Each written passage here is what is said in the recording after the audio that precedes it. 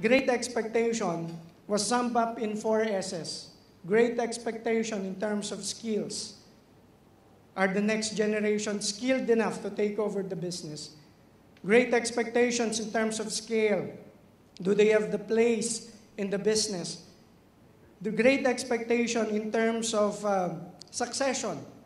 Is the succession a process? Is it more than just an event of handing over the control of the business from the founding members to the next generation? And the next S is the stakeholders, the increasing importance of stakeholders across businesses. The first slide talks about earning their stripes. Now, when you talk about family businesses, the assumption is that you get shoved into a position that you don't even deserve.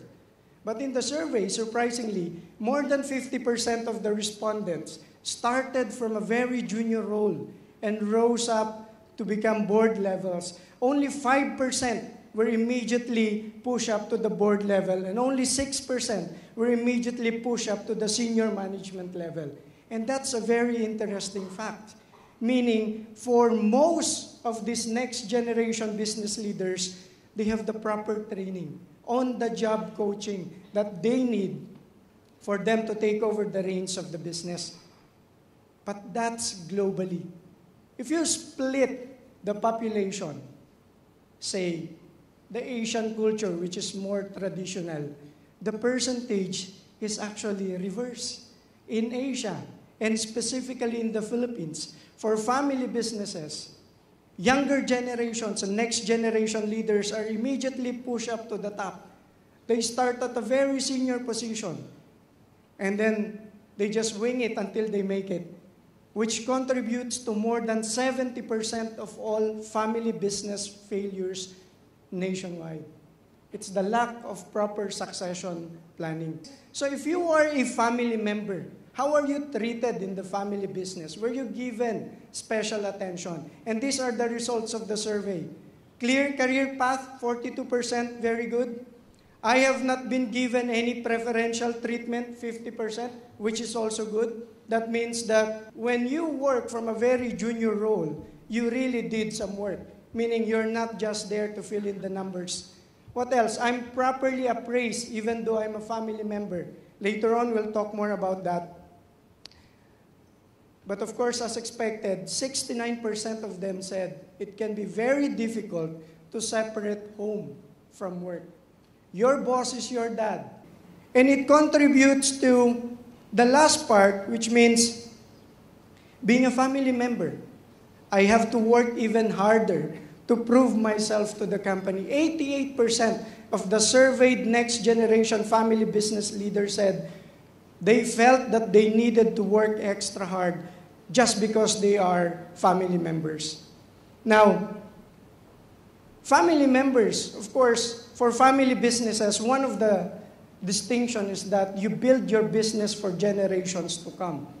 And sometimes, the view of the founding family members is different from the views of the next generation leaders. So we ask these next generation leaders, what's your future role as you envision in the company or in the business?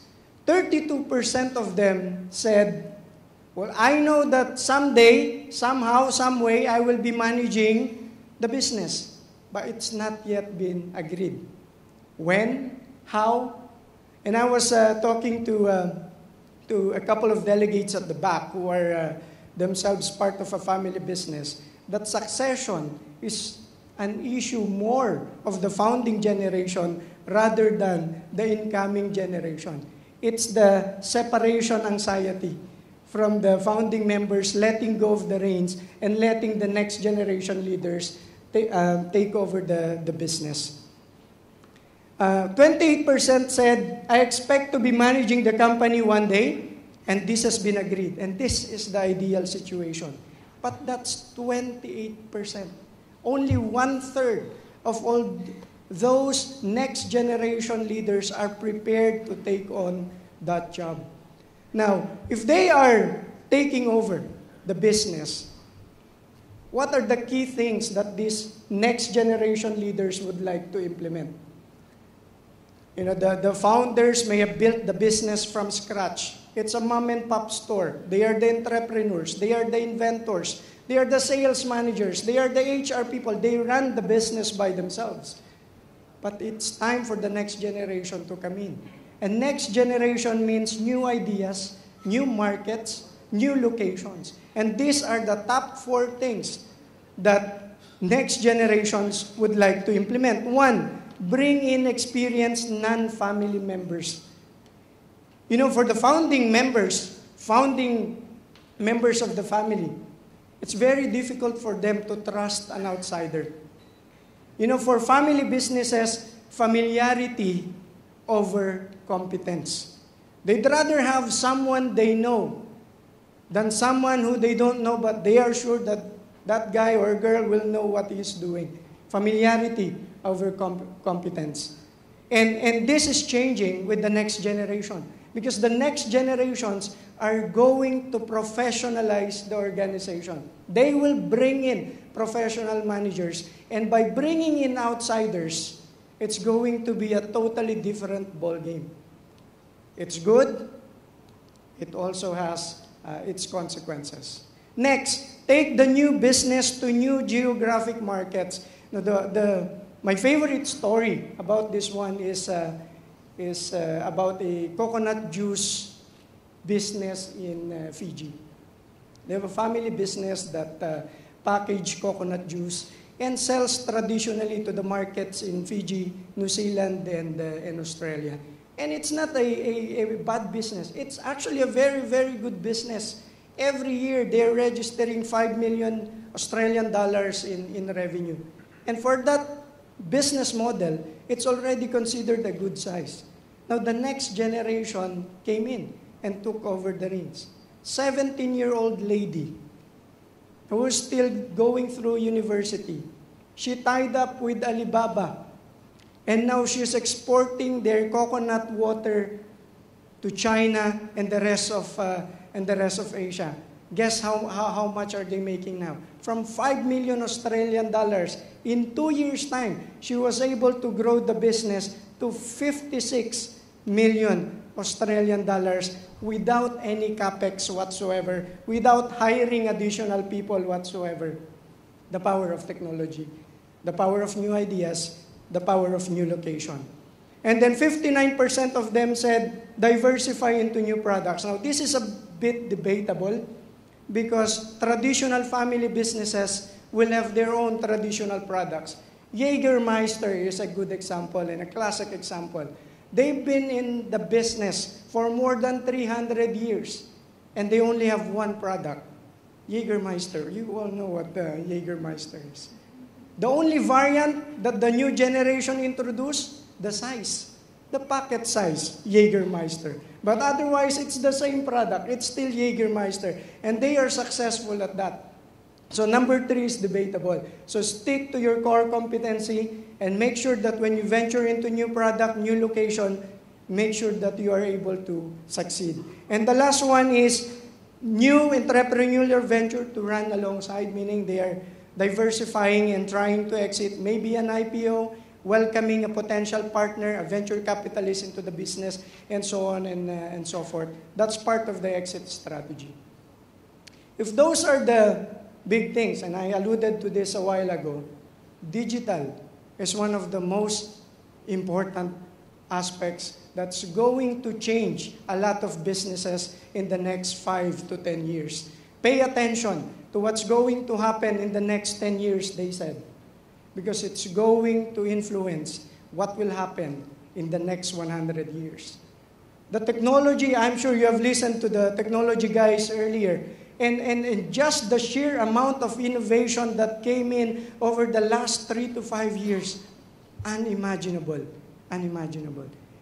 You look at Uber and you look at Airbnb and how they have disrupted the transportation and the hotel and entertainment industry.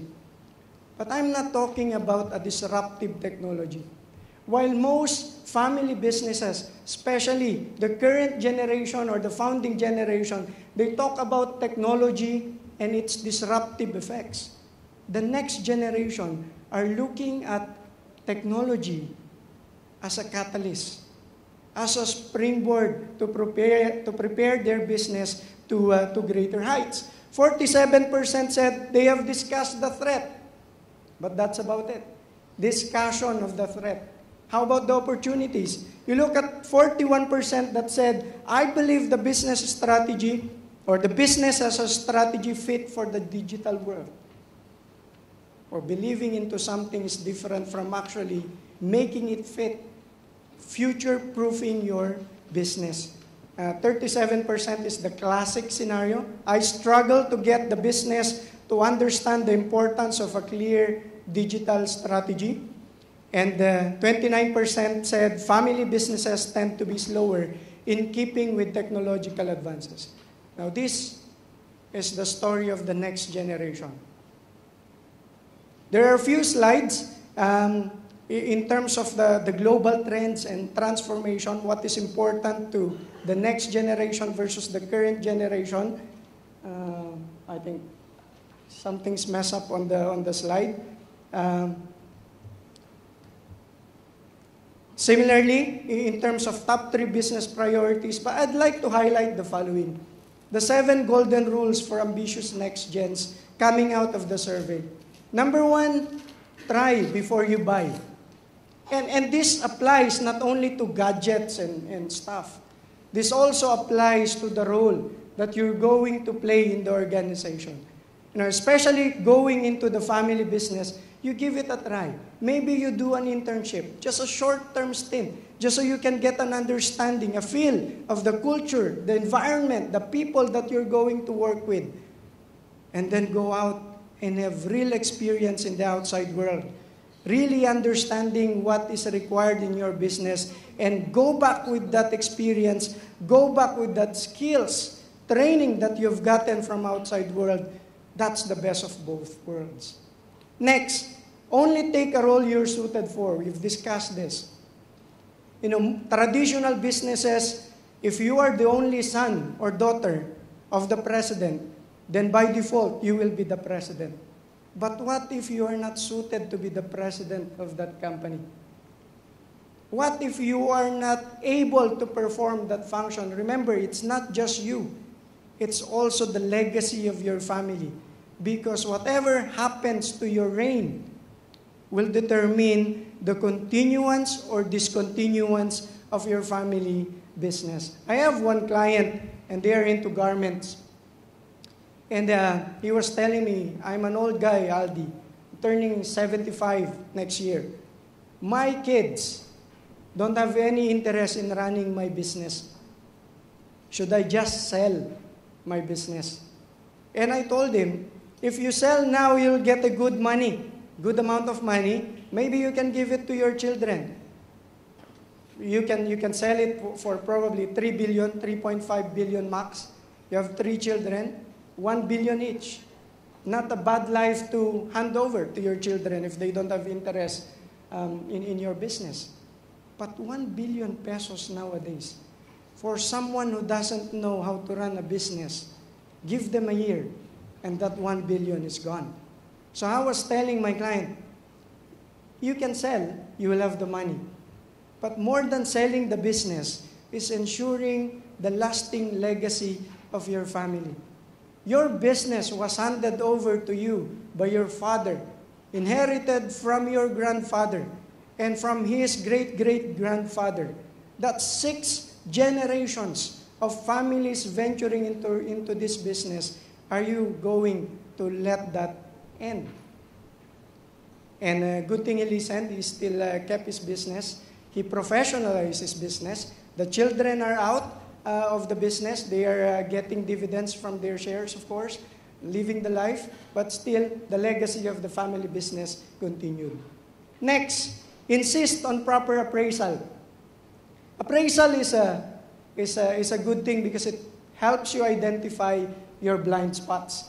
And as young leaders, it's more important for us to know where we are lacking rather than where we are sufficient at. Next, handle change with care, especially when you're dealing with the founding members who are not only resistant to change, but change was never a part of their vocabulary. Communicate is another thing, upwards and downwards. And then this is the one I alluded to earlier. Make sure that succession is a process and not just an event. And more importantly, and the most important part of the 7 golden rules, enjoy it. And I don't have to tell you how to enjoy yourselves. I'm sure you have your own ways of enjoying. So have it and enjoy it. And at this point, that's the cue for my very short story. I only have 5 minutes. And Richard introduced me earlier as someone who's coming from the north. Graduated from a very small university, only one school in the whole country. Probably a population of about 50 students, the whole college. And I am a farmer's son. And if you think of the life of a farmer as hard, imagine a farmer without a farm. Because that's the family that I grew up with. My father tended to the farms of other people and got very little for it. Barely enough to put food into our table. So by design and circumstances, I am not meant to be here. I am bound to fail. I have nothing with me. I don't have any possessions growing up. We don't have any luxury growing up. And even studies. It's very difficult to get by. But my father is a very, very proud man. At a very young age, he made sure that my life is outside of that little barrio where I grew up in. Every night when he came home from the farm, he let me hold his hand, very rough and callous hand, and whisper to me, "You deserve better. You deserve something bigger." He made sure that his job is to farm and my job is to study. Now I went to school, public school all the way up. And my classmates will have all the gadgets and the books, encyclopedia at the time. And I only have my sheer will. I probably have the most used library card in the history of our school. Because what I lack in books and what I lack in tools, I compensate with maximum efforts. I'm in the library every single hour that I don't have class. And I read books, not related to my subjects. I read travel and adventure books. And those books gave me a new world, a different world. As early as high school, my father sent me to a dormitory. I went to a high school which is less than 2 kilometers from my barrio. I don't have to live in a dormitory, but he let me stay in the dormitory so that I will be exposed to a different world. Because my father believed that if I stayed in that barrio, I will develop that small time mentality and I will be satisfied with whatever I had then and not aim for something bigger. And that's the wisdom of my father. He let me experience the world outside, and he made sure that I am destined to be bigger, to be better. And he asked me to study harder, and study harder, and study some more, because I am not a good farmer. And if I don't finish my studies, I will die in hunger. And that's why high school and college, I really exerted effort, maximized my effort, and studied hard. While my friends and my classmates played and enjoyed, I studied. And then when I graduated, and I graduated by means of grants, scholarships, and the good graces of my relatives. When I graduated, I told my dean, who became my mentor, that when I make it to the board exam, I will come back and share my lessons and share my learnings to the students of this university. So I went to Manila, first time to travel to Manila for the review school. 2 weeks before the board exam, another disaster struck. I contracted dengue. late-stage dengue. And I had to do blood transfusion 2 weeks before the exam. So my reviewers at the time are telling me, oh, you should postpone your exam. Take the next batch. Sayang. The chance for you to top the board exam. And I said, I don't have the money anymore to stay 6 more months in Manila for review school. So I went from the hospital bed straight to PUP where I took my board exam with 2 dextrose on my arms, riding a jeepney, imagine that, from PSBA in Manila, riding a jeepney all the way down to PUP Santa Mesa, and I took the board exam. It's really a painful experience. I don't know if you can imagine, but it's very, very painful. So I took the board exam nonetheless, and fortunately for me, not only did I make it, I was one of the top notchers of the CPA board examination. Thank you. And I made good on my promise. I went back to my alma mater in the province, and I taught for 3 semesters. And I was getting settled. And I said to myself, I'm happy with this life. You know, I grew up with nothing in terms of possession of value. So I'm already satisfied with this one. And then my dean mentor did something that is unthinkable. He fired me from the university. You know what he said? I have to fire you, Aldie, because you have to go back to Manila and you have to try for the bigger things and bigger aspirations. So I joined PwC. So I was first time to be in Makati, so I don't know where I was going at that time. I went for an interview. I found a match with the career that I'm planning to take. And fortunately for me, training is a big thing in PwC, and I like learning because I don't have the tools. I don't have the gadgets, but I learn fast. And just to give you an idea, I play all kinds of sports. Even those sports that are unheard of in the Philippines. I play cricket, I play squash, because I learned it when I was posted in the UK. So 2 years after joining PwC, I was sent to the UK for secondment. That was my first flight ever. Imagine coming from a barrio of no more than 100 people and then going to the UK and join an office with 70,000 head count. Just one office. Just one office. So I did what I do best, to study faster than the others and to adapt faster than the others. After my 2-year secondment in the UK, went back to the Philippines, did my time, did my studies in the AAM, get sent to the US for further studies for a course sponsored by PwC with INSEAD and Harvard. And they told me at that time, you can make partner in 14 years. I did it in 10 years.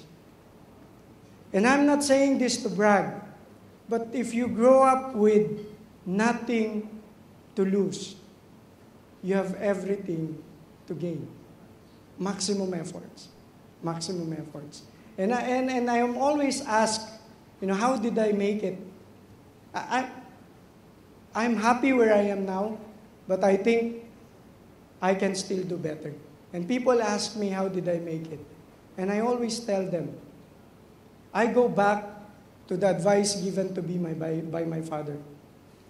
He said, and he told me at a very young age, never ever have a backup plan. Because what backup plans do is to give you a safe haven when you fail. So he told me, think about what you want to do in life and dedicate all your efforts, all your strengths, and all your resources towards achieving that objective, and you will never ever need a backup plan. So that's how I have always been. I'm given a challenging assignment. Now I'm heading the branch operations of PwC, and Richard mentioned that I'm leading the project called Building Better Vismin, and it's actually part of our advocacy to draw up investments and opportunities towards Visayas and Mindanao. Young leaders, if you must invest, you first have to invest in yourself. Because if all else fails, you still have yourself. And you can only pick up where you are standing now. It doesn't matter how you started. My life is not a glamorous life. I can tell you how I grew up in that very small barrio. My life was never easy. But easy is for the faint-hearted. As leaders, we need to be challenged. Just as much as gold, it has to go through fire for it to be purified and for it to achieve the brilliance that it should have as a thing of value. So if there's one thing that I can leave you for this afternoon, is that nothing substitutes the good old-fashioned hard work. You can have all the tools and the gadgets in the world, but without hard work and dedication and sheer will to succeed, you can only go so far. So thank you for having me this afternoon. I hope you learned a thing or two. Thank you.